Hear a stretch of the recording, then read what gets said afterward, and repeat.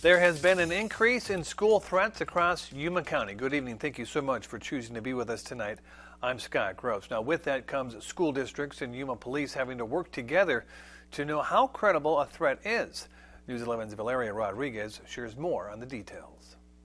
In the last 2 weeks, there have been 3 school threats tied to Hill Ridge High School, but they have been deemed not credible for many reasons.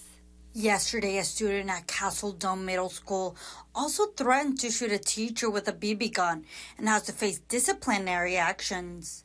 The Yuma Police Department has a message for parents.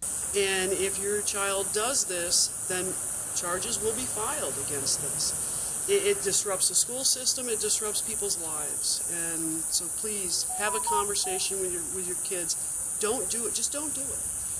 YPD says they take every threat seriously. It's one of those things we will look into everything as far as we possibly can.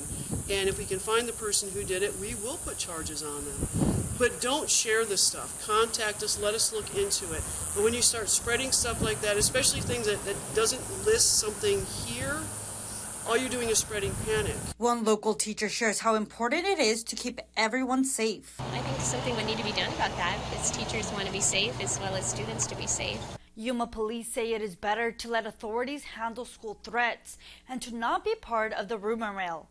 Reporting in studio, Valeria Rodriguez, News 11.